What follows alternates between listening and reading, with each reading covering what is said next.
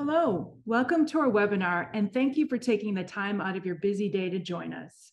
We're happy to partner again with the Options Clearing Corporation, or OCC, to bring you this webinar today on how dividends can affect options. My name is Gina Bocayas, and I'm on the management team of Regal Securities, which is the parent company of eOption and its sister company, Investrade. A few housekeeping matters before we start. The session today will last 1 hour. Our speaker will present for approximately 50 minutes or so, and then he'll address your questions for the last 10 minutes of this presentation. We ask that you look now to locate the Q&A box on your screen. If you have any questions at all during the webinar presentation, please feel free to type those into the Q&A box throughout the presentation, and our speaker will answer those at the end. We ask that you use the Q&A box and not the chat box, as our speaker will only see what's in the Q&A box. And to tell you briefly about eOption, as our name implies, we're a brokerage firm that specializes in stock and options trading. We offer you some of the lowest rates around, including zero commission on stocks and ETFs, and options are just 10 cents per contract. Our founder was one of the founding members of the Chicago Board Options Exchange and has been an active stock and options trader for nearly 50 years. He created his ideal trading company that caters to those who have a passion for investing. And at eOption, we support trading education, and we usually do 1 to 2 webinars per month with industry experts, and we hope you'll continue to join us. We also encourage you to subscribe to our YouTube channel to see our complete library of trading videos, no matter what level of investing you're at. You can go to youtube.com/eOption and take a moment to subscribe now if you'd like. And now I'd like to briefly turn your attention to our disclaimer. We encourage you to make your own investment decisions, and option trading does have risks. So if you could take a moment to view this screen, and I'd like to turn your attention to the 4th bullet point, where options carry a high level of risk and are not suitable for all investors. Certain requirements must be met to trade options through Regal or any of its divisions. Please read the options disclosure document titled Characteristics and Risks of Standardized Options before you start trading options. And if you need a copy of that, we do have a link on the screen, or you can email us at support@eoption.com, and we're happy to give you a booklet that describes the risks and different option trading strategies. So next, I'd like to turn our attention to our speaker now, Ken Keating, who is an Associate Principal of Investor Education at the Options Clearing Corporation. Ken has been a trader for 25 years and has worked on the trading floor of the Pacific Coast Stock Exchange and the Chicago Board of Options Exchange. He has held positions as a floor market maker, floor specialist, risk manager, and off-floor prop trader. He's also worked as an options portfolio manager as well as trading for himself. And without further ado, I'll turn it over to Ken now. Thank you. Well, thank you for that introduction, Gina, and welcome everyone, and thank you for joining us here today. Gina, can you see my title slide okay? Yes, it looks perfect. Thank you. Perfect. Well, once again, I want to thank everyone for joining us here today. My name is Ken Keating, and I'm an Associate Principal at OCC Investor Education, as well as an Options Industry Council instructor. And I'll be giving today's presentation on how dividends can affect option prices. So I just want to send a quick shout out to Gina and Scott and all the great people at eOption for all they do for the ever-growing community of options investors with their competitively low rates and their amazing trading platform. So before we get started, we also have to do a little housekeeping. We have our own disclaimer, very much like eOption, and do have to mention that options are rather complex vehicles and do involve risks. So once again, as Gina mentioned, anybody who's looking to trade options should read and understand the characteristics and risks of standardized options, and you can contact them for a physical copy, or you can always reach out to us at optionseducation.org to download a digital copy for free as well. In order to simplify the calculations used today, commissions, fees, margin interest, and taxes have not been included. And lastly, any strategies discussed here today are strictly for illustrative and educational purposes. Okay, here are some of the trademarks and logos owned by OCC. You will see these throughout the presentation. So this is strictly for the legal department at OCC. All right, here is a great little chart. This is annual options volume over the last 20 plus years. So options actually started trading in 1973 on the Chicago Board of Options Exchange. And on the very first day of trading, I believe they traded something like 940 contracts. So options volume has really skyrocketed and taken off over the last 20 years. And as you can see, even more so lately than over the past 20 years. So 2008, as you remember, was the financial crisis, the housing crisis right here. 2011 was the sovereign debt crisis. 2020, we had COVID, and obviously we're dealing with what's going on in Ukraine and an election and whatnot. 2020 was a record year at the time where we cleared and settled nearly 7.5 billion contracts. And last year, we set another record where we cleared and settled nearly 10 billion contracts. So currently, we are on track to at least meet or exceed last year's record volume number. And we've been averaging this year roughly 41.5 million contracts.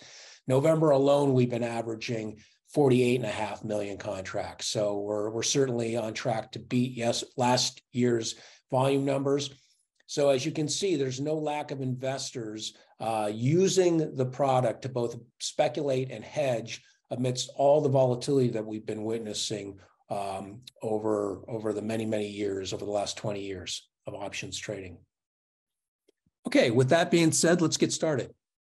So this is today's presentation outline. So we're going to be talking about dividends and how they impact options and option pricing. So we're going to first delve into options pricing and do a recap of options pricing. Then we're going to look at the impact of dividends on options pricing and how they impact the values of calls and puts. We'll then look at early exercise and assignment risk. We'll then get into what happens when a dividend is reduced or eliminated. And lastly, we will look at non-ordinary or what are also known as special dividends and potential adjustments for those. And time permitting, at the end of the presentation, I will bring Gina back on and we will answer some live Q&A. Okay, so options pricing. This is going to be a recap. So essentially, options pricing. Who makes options prices? So when you look at your options montage and you pull up a stock and you see, different bids and offers and flashing lights and different strikes in different months, and you ask yourself, well, who's making all these prices? Well, all those prices that you see are certainly not random, okay? They are the collective market for anybody who's participating in that option at any given time. So that could be individuals such as yourselves, individual retail investors. It could be institutional investors. It could be hedge funds. It could be banks. It could be pension funds. It could be professional market makers like I used to be, somebody who's making a two-sided market and facilitating order flow for the public. And when you see a market on any particular options, you have a best bid or best offer, also known as the NBBO or National Best Bid or Best Offer. So at any given time, that's a snapshot of that particular option at any given time.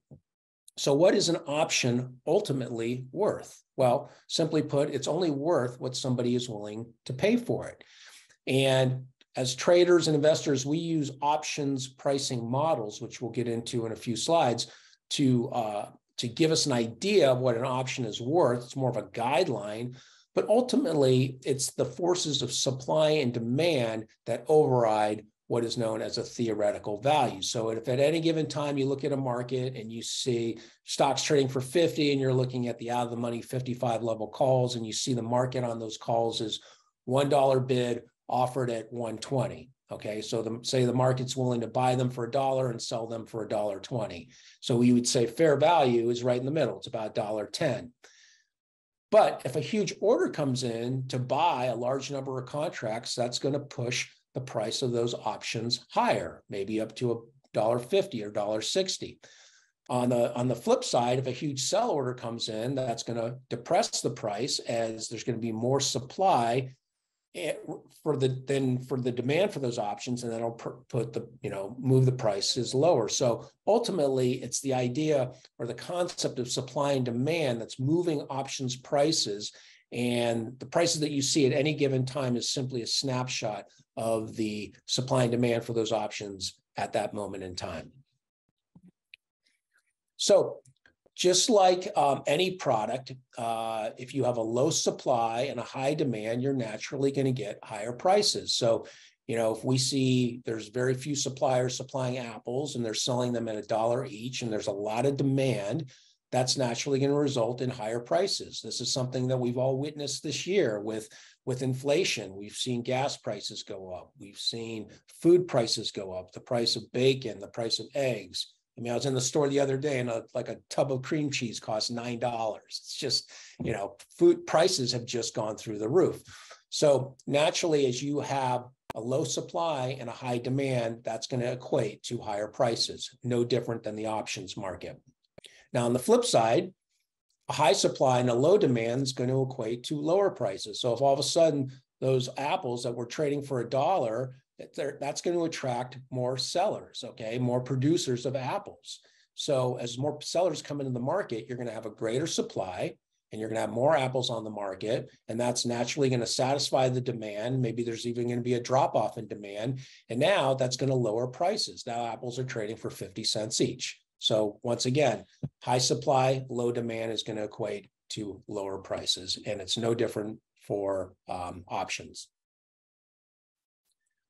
Now, as I mentioned earlier, options, traders will use theoretical pricing models to come up with an idea of how, what an option's fair value is. So once again, it's a useful tool that helps you understand a price and might help you establish a trading plan.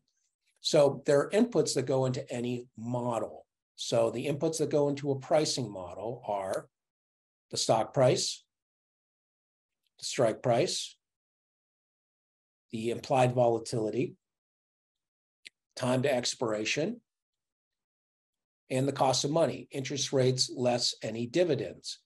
And as you can see, when you put all these inputs into a pricing model, you're going to get an output. And that output is going to be call and put premiums, or what are known as theoretical values. Now, once again, the idea that there's supply and demand is going to weigh on the price of those options. So as you can see, when we put any of these variables into a model, our stock price at any given time is known, our strike price is known, time to expiration is known, and the cost of money, the interest rate at any given time, is known. What is unknown is this idea of volatility. So, and once again, volatility is going to change based on the supply and the demand for options. When there's a huge demand and prices go up, essentially volatility is going up. And when there's a huge supply of options versus demand, the price is going to go down and volatility is going to become depressed.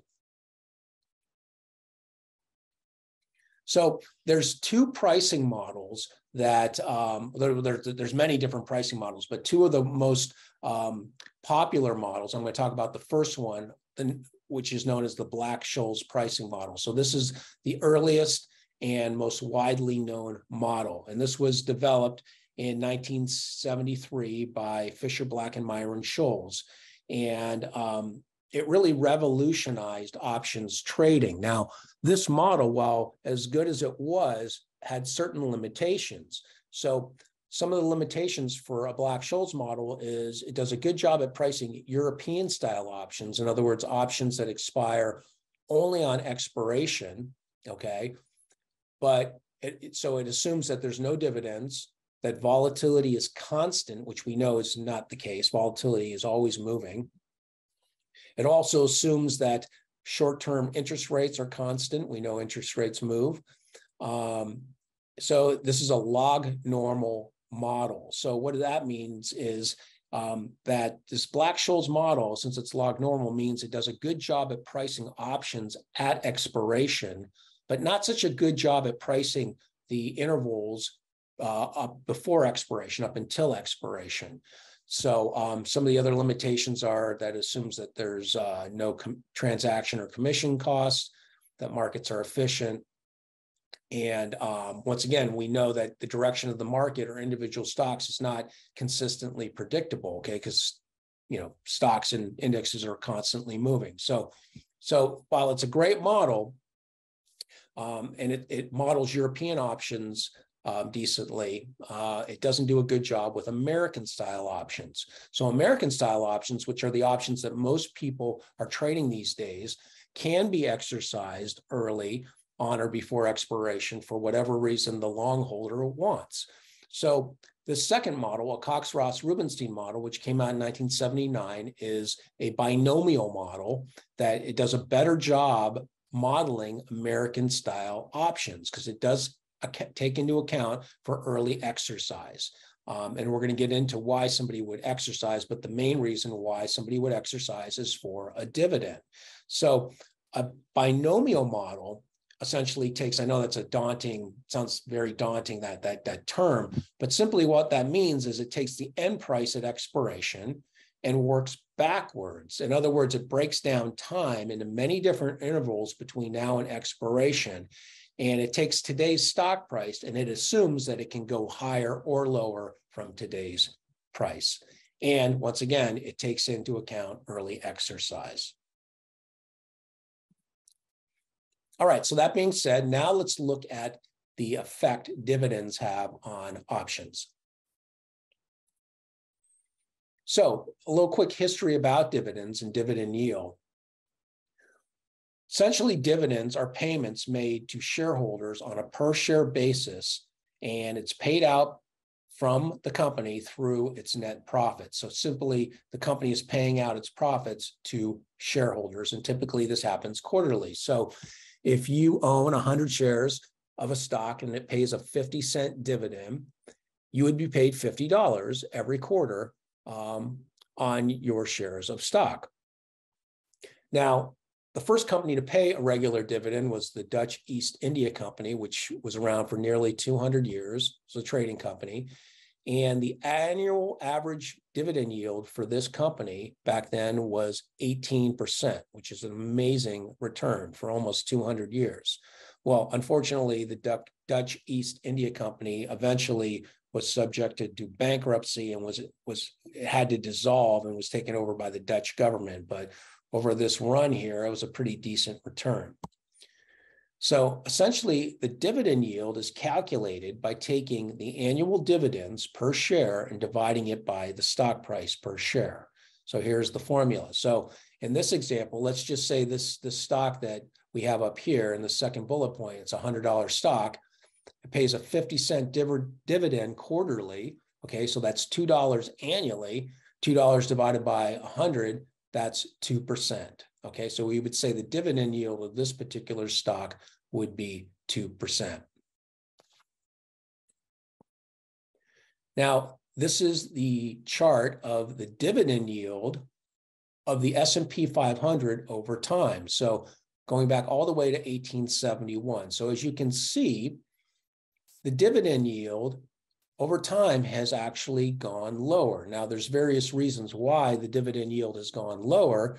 Part of the reason, or the main reason, would be because the S&P over this time period has gone straight up. So as the index or stock goes higher, okay, the dividends are going to be less of a percentage of the overall value of that security. So because the S&P 500 has gone pretty much straight up since over this time period, the dividend yield's also going to decrease, as well as the fact that these days, much of executives get stock-based compensation. So because of that, maybe a firm might choose not to pay a dividend to its shareholders and might want to participate in a stock buyback. So when you couple together the fact that the market has gone pretty much up over this time period and that companies are using stock buybacks rather than dividends, that's going to tell you a lot about why this dividend yield over time has gone lower. So, and some investors will view dividend yield positively because it's a source of potential income on your securities over time. So now let's talk about a few dates that you're going to want to have on your radar screen as far as risk is concerned when we are talking about dividends. So this next slide is going to give you a timeline of how dividends generally play out. So there are four important dates. There's the declaration date, the ex-dividend date, the record date, and the payable date. So the declaration date is simply the date that the board of directors announced the dividend. They will tell you the size of the dividend, the record date, and the payment date. Probably the most important of all these dates is the ex-dividend date. Okay, this is the date when new shareholders are disqualified from earning the dividend. So if you buy a stock on the ex-dividend date, you won't receive the dividend for that quarter. You'll receive it for the next quarter, but in order to qualify for the dividend, you have to buy it before the ex-dividend date. It's very important. Investors who buy shares on or after the ex date will not earn that dividend. So on the ex-dividend date, okay, the shares trade without the dividend on that ex date. Now, the record date is the date that the company takes a snapshot of its books and it records who's a shareholder of record and thus who's entitled to receive that dividend. So this is generally 1 to 2 days after the ex date. So if you buy a stock on the ex date, remember stock settles T+2 or 2 trading days. So if you buy it the day before the ex date, it will settle. You will be a shareholder of record and you will receive the dividend. If you buy it on the ex date, you will not receive the dividend. Now, the payable date is the date that the dividend is paid out to shareholders. And this is the date that you are likely to see that dividend payment hit your account. So once again, and kind of in summary, a dividend is generally a cash payment. It's paid out of company profits and it's paid quarterly to its shareholders. And only equity holders or stockholders are entitled to dividends. Call holders aren't entitled to dividends unless, of course, they exercise their contracts in advance of the ex-dividend date. So we'll get into that in a little bit. So when a dividend is paid, okay, on the ex date, the stock price will typically go down by the amount of the dividend. And so if it's a $100 stock and it's paying $1 dividend on the ex date, let's say it goes ex dividend tomorrow. So tomorrow arrives. And in theory, that stock should open up at $99. In other words, it'll drop by the amount of the dividend because shareholders have received $1. That stock price is going to drop by $1. Now, it might trade below 99. It might trade above 99. So it's certainly still going to be subjected to market forces, news, general market volatility. But in theory, that stock should drop by the amount of the dividend on the ex date. Now, this last bullet point, the price of the stock and the price of its options are very much connected. So that seems like stating the obvious. But this statement is going to lead us to the second part of our discussion, namely how dividends and option prices are related and the risks inherent in that relationship. So on the next slide, we will see this relationship play out. All right. So if all of a sudden a company doesn't pay a dividend, decides to pay a dividend, okay, how is that going to affect the value of calls and puts? So remember, calls and puts are going to factor in any potential dividends that are being paid and potentially could be paid, okay? So if all of a sudden a company decides to pay a dividend, that's going to negatively impact call premiums, and it's going to increase the value of put premiums, okay? And this makes perfect sense because remember, on that X date, the stock is going to drop by the amount of the dividend. So that's going to lower the value of calls. And in theory, it's also going to raise the value of puts. So that's going to be factored into the options prices for both the calls and the puts. Now, the opposite relationship is going to happen if there's a decrease in a dividend. If a company pays a dividend and then all of a sudden decides not to, that's going to impact call premiums to the upside, and it's going to decrease put premiums. So remember that higher dividends simply imply lower future stock prices because the company is paying out of profits dividends to its shareholders. Okay, so companies that typically pay a lot of dividends, like utility stocks, financial company stocks that are, you don't see them typically make huge moves in either direction. They're pretty steady. Movers. And the higher dividends imply future lower stock prices because those returns are essentially being returned to shareholders. So, and because of the fact that dividends are going to, when the stocks go ex-dividend and will drop by the amount of the dividend on the X date, that essentially is going to lower call premiums and raise put premiums in the options pricing. So now let's talk about early exercise and assignment risk. So when we talk about assignment risk or exercise, so remember that only American style options can be exercised early. European style options can't. They can only be exercised on expiration. And most European style options are big indexes like the SPX or the Russell or the NDX. But for the most products that trade within the United States, they're American style options, and they can be exercised on or before expiration at any time. So, but remember that anybody who's trading an option decides to exercise that option early, there has to be a financial incentive in order to do so. And the reason why somebody might exercise a contract early is for a dividend. So remember that an investor must purchase that stock before the X date to receive the dividend. And for most people who trade options, probably the most popular option strategy is what's known as the covered call, where an investor will buy 100 shares of stock.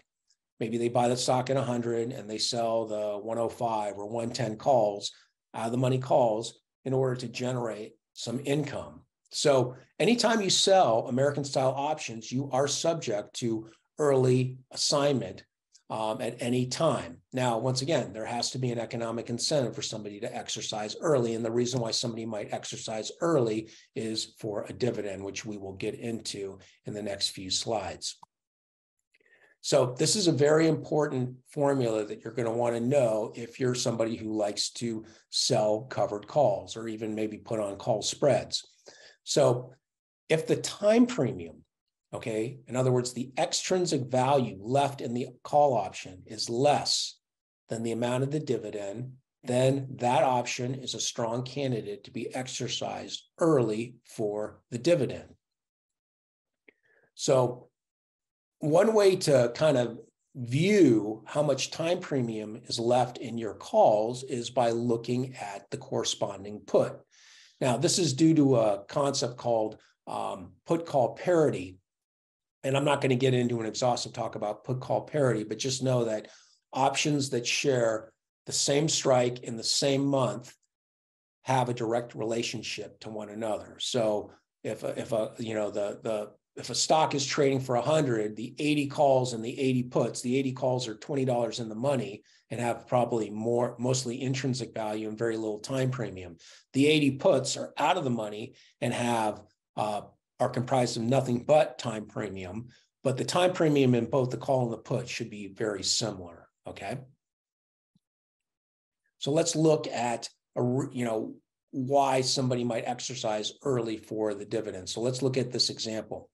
So we have a stock, it's trading for 100, and we have 8 days to go to expiration, and tomorrow it's going ex-dividend for 50 cents. So here we have various calls, it's call strikes. We have the call market. We have the fair value of the calls, which is just the midpoint of the bid-ask spread. We have the intrinsic value of these calls, the extrinsic value or time premium in these calls, the dividend, which is 50 cents, and the corresponding fair value of the put. So as you can see, the 85, 90, and 95 puts with the stock trading 100, these are all in the money. These are $5 in the money. The 90 puts are $10 in the money. The 85s are $15 out in the money. So somebody, in this case, each of these dividends, this 50-cent dividend, is greater than the time premium in the calls. So if the stock is going ex-dividend tomorrow, the 85, the 90, and the 95 level calls are strong candidates to be exercised early for the dividend. So think of it this way. If somebody exercises the 95 level call, okay, they're giving up roughly 5 cents in time premium, and they're benefiting 50 cents. Okay, because remember what I said, there has to be an economic incentive to exercise early. So they're foregoing 5 cents to gain 50 cents. Now let's look at the 100 calls. These are the at-the-money calls. These are comprised of nothing but time premium. So the extrinsic value for the 100 calls is $1.40. Now that's greater than the dividend of 50 cents. So somebody, by exercising the 100 calls for the dividend, doesn't make a lot of sense, because they'd be foregoing $1.40 to make 50 cents. That's not to say that somebody wouldn't exercise these. Some people might, for whatever reason. I can't think of why, but, stranger things do happen. But, in all likelihood, these are not going to be exercised early. So if you're somebody who likes to do covered calls, and maybe the stock is going ex-dividend tomorrow for 50 cents, and maybe you bought these, you sold these 95 calls when the stock was trading 80. Maybe you bought the 80 stock and you sold the 95 calls against it. They were out of the money. Now stock is trading for 100. They're $5 in the money, and the stock is going ex-dividend tomorrow for 50 cents. So to mitigate against an unwanted assignment, if you want to keep your stock and you want to keep the dividend, you're going to have to make a decision. You're going to have to either, one, buy back this out of the money or this in the money call, okay, so you don't get assigned, or you buy back this call and roll it to an at the money or out of the money strike. In other words, roll this strike up to mitigate against an unwanted assignment. And we get calls from investors all the time that say, well, I had this covered call on, I got assigned, I woke up with a bunch of money in my account. What happened? Well, what happened is somebody exercised for the dividend. So you woke up, they called away your stock, and you didn't receive the dividend, and they did. Okay, so you're going to want to know that formula if you're somebody who likes to do covered calls, or even if you're just doing call spreads. That's a very important formula to know.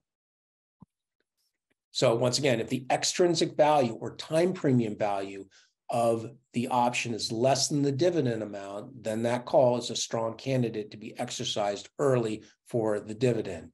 And typically the day that people would exercise for the dividend is the day before the X date, okay? But not to say that, they couldn't be exercised 2 days before, 3 days before, strange things happen, but typically the in the money calls get exercised the day before the X date.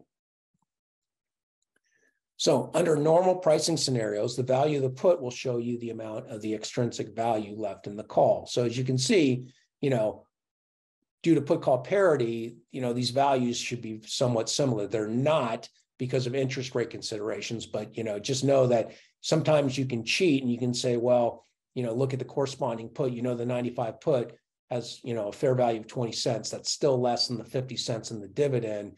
That tells you that this call is still a candidate to be exercised early for the dividend.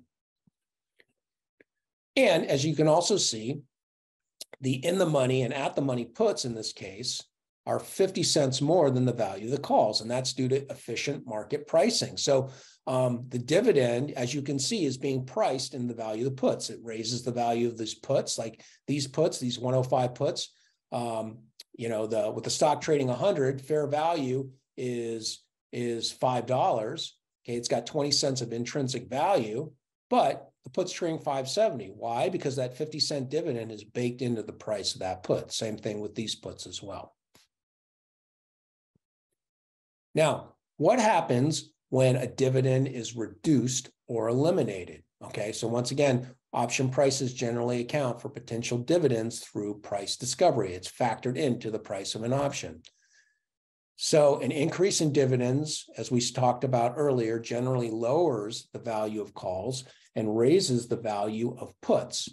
So a dividend reduction would have just the opposite. Okay, a dividend reduction in excuse me, a reduction in dividends would raise the value of calls and lower the value of puts. And that's because that would to allow put call parity to hold. So now if a company decides to reduce a dividend, a stock may experience a decline following a dividend cut, okay? Because for various reasons that might indicate a weakening financial position. Maybe the cash flow they're throwing off isn't as great as it was in the past. That might be a red flag. Various reasons. Maybe an investor was looking to get a 5% yield on their stock, but now the yield's 2%. That's not good enough for them. Maybe they'll just sell their stock. So there's various reasons why stocks might go down following a dividend cut, but generally it indicates that the company is having some issues. So once again, given all the other inputs in a pricing model, you can actually back solve for the implied dividend that the options market is expecting, because once again, those dividends that are known at any given time are priced into the price of the calls and the puts. All right, so now let's look at some non-ordinary dividends, or what are also known as special dividends, and any potential option adjustments. So, contract adjustments in general. When adjustments are made for non-ordinary cash distributions, the following terms can be typically modified. So, the deliverable of the option, the strike prices, the option symbol. So, which terms or what terms are affected is going to be dictated by whatever corporate action that necessitates the adjustment. So when I say non-ordinary, okay, what I mean by that is non-ordinary is different from ordinary dividends. So a company that pays, let's say, a company has paid a 50-cent dividend every quarter for the last 10 years, and that's considered an ordinary dividend. Now, let's just say all of a sudden in the 10th year, or the fourth quarter of the 10th year, they decide to pay a $1 dividend. Well, regardless of the fact that that dividend is larger than the 50-cent dividend that they paid in the past, it's still considered an ordinary dividend, regardless of size. In that case, a dividend adjustment typically wouldn't be warranted. Now, a non-ordinary dividend, if it's greater than 12.5 cents, and is paid outside the ordinary stream, that could be viewed as a non-ordinary dividend and typically would be open to an adjustment. So depending on the nature of any possible adjustment, okay, the option symbol might stay the same or it might not. So if the deliverable, and we'll get into this in a few examples, but if the deliverable becomes something other than 100 shares, you'll see a numerical suffix after your options symbol. And if all of a sudden the deliverable changes to something like an XYZ, from XYZ to XYZ1, this is a flashing warning sign to let you know that the deliverable is something other than 100 shares. So most options contracts deliver simply 100 shares. If that deliverable becomes modified in any shape or form, you'll see a numerical suffix. So this numerical suffix is a warning sign. And if this happens to you, you should go to the OCC website in our information memo section to research why that deliverable has changed and how it impacts your options. Or you can just shoot us an email and we'll explain it to you.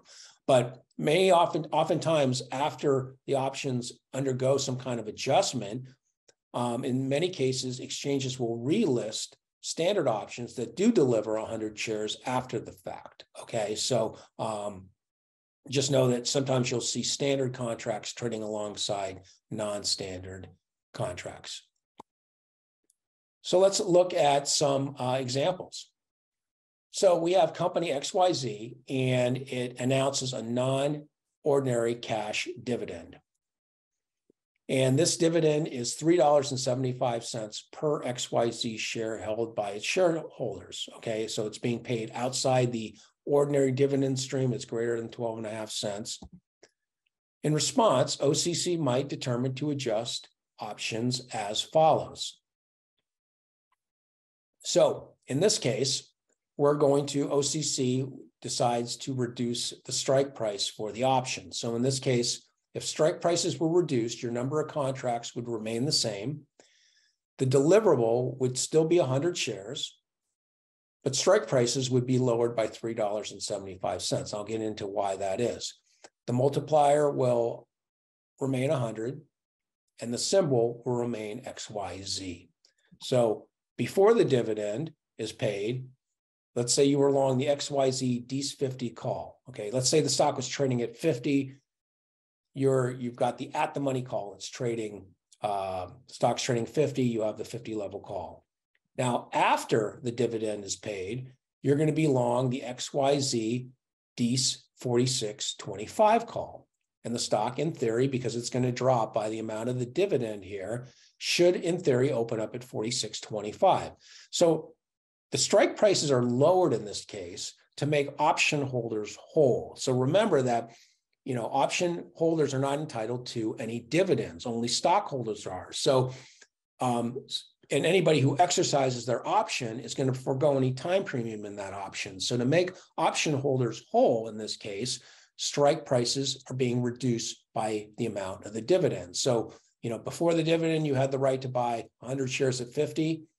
After the dividend, you're going to have the same right, but now you have the right to buy shares at 46.25. So economically, nothing's changed. You still own the at the money contract, except that now you own the right to buy it $3.75 lower than you did before. So now let's look at a second example. So company XYZ decides to announce a special or non-ordinary cash dividend, and this dividend is $5 per XYZ share held by its stockholders. So in this case, OCC might determine to adjust options in the following way. So in this case, the deliverable, the option, the special dividend of $5 is being added to the deliverable. So your number of contracts would stay the same. The deliverable would go from being 100 shares of XYZ to being 100 shares of XYZ plus $500 in cash per contract. Your strike price would remain unchanged. Your multiplier would remain unchanged. And because the deliverable is something other than 100 shares now, you have this XYZ1 contract, that one indicating that the deliverable is non-standard. So before the dividend, you own the XYZ DC10 call. After the dividend, you own the XYZ1 DC10 call with a modified deliverable. And why this is important is I'm going to show you on the next screen. So as I mentioned before, oftentimes that after all the options, if the option becomes adjusted due to a corporate action and the deliverable changes, all the options on the effective date will become XYZ1. And oftentimes the exchanges will relist standard option contracts that will trade alongside the non-standards that do deliver 100 shares, okay? So let's look at expiration if you've got these two contracts trading side by side. So with the stock closing at $7.50, you have a standard XYZ DC10 call, and it's out of the money, okay? It has zero intrinsic value. Most likely it's going to finish out of the money because it only delivers 100 shares, and it's $2.50 out of the money. Now look at the XYZ1 DC10 call. It's in the money and has intrinsic value of $2.50. How did we arrive at that? Well, stock is trading $7.50. We add $5, and that gets us to $12.50. That's $2.50 above $10. So this call, the adjusted XYZ1 DC10 call, is $2.50 in the money. And oftentimes these adjusted options have very wide markets. So if you just pull up an option screen and you see these two calls trading, and you see the stock is closed at $77.50 or trading around $7.50, you might see maybe the market on this call is $1 bid at $3. Okay. And you say, well, God, why wouldn't I just sell that call for $1? If it's $2.50 out of the money, that seems like free money. Well, it's not. Remember, this call is actually $2.50 in the money. You'd be selling it at $1, you'd be $1.50 underwater. You'd actually be losing money. So once again, that numerical suffix after an option symbol is very important. And it's really telling you that the option deliverable is modified. But in this case, the reason why that the stock is being, or I'm sorry, that the dividend is being added to the deliverable is, let's just say XYZ had $2.50 strikes with open interest. Well, in the first example where we lowered the strike by the amount of the dividend, you can't do that with a $5 dividend with a $2.50 strike. Because if you took a $2.50 strike and lowered it by $5, that would effectively yield a negative strike, and you can't do that. So if the dividend is larger than the lowest strike with open interest, in that case, OCC would take the dividend and add it to the deliverable in this case. And that's why you would see the modified option symbol XYZ1. All right, so some dividend takeaways. Once again, higher dividends imply lower call premiums and higher put premiums. The X date is the date when new shareholders are disqualified from earning the dividend. So if you buy a stock on or after the X date, you will not receive the dividend. If you exercise a call on or after the X date, you will not receive the dividend for that quarter. It has to happen before the X date. A call holder isn't entitled to the dividend unless, of course, they exercise their contracts or unless there's a contract adjustment. And once again, early exercise may occur in the event of a dividend and generally occurs prior to the X date if the extrinsic value or the time premium left in that call is less than the amount of the dividend. So that's the one the dividend might be a strong candidate to be exercised early. So I know that was a lot. That is the end of our presentation. Now I know we have time, some time left over, so I'm going to bring back Gina and we can entertain some live Q&A. But I just want to thank you for joining us here today. Gina, are you there? Yes, I'm here. And so we do have a few questions. And while Ken is answering those, if anyone else has any questions, please feel free to put them in the Q&A box. We're happy to answer any and all questions. So all you have to do is locate Q&A on your screen and type that in. So the first question we have is, what does diluted EPS mean, i.e. low this morning? Diluted EPS. Okay, so I'm not a stock analyst. That could mean a lot of different things. I'm not exactly sure what diluted earnings per share means, and the fact that it's low this morning, that's more of a question for an analyst. I apologize. I can't really answer that question. Let's see the second question. Once the ex-dividend date comes, can a company take back the dividend? Okay, so anything can happen. I've never heard of a company taking back a dividend. I mean, I guess it's possible if they're in financial straits, they could claw something back, but I've never heard that happen. But that would be a very interesting scenario. But once again, I've never heard of an instance of where a stock has gone ex-dividend and a company clawed back the dividend. It would be very unusual. Now, if anybody has any, if you have any stocks that have done anything strange, or if you want to know like how a particular corporate action has played out in the past, you can always go to the OCC website. It's theocc.com, and we have an information memo section on our website where you can research past corporate actions, how they've played out, and just know that for corporate actions, there's no template as to how a corporate action might play out. Okay, they're all different and they're all treated on a case-by-case basis. So just because a merger or a rights offering or a dividend was treated in one fashion, there's no guarantee that it will happen in the future. So just know that they are handled on a case-by-case basis.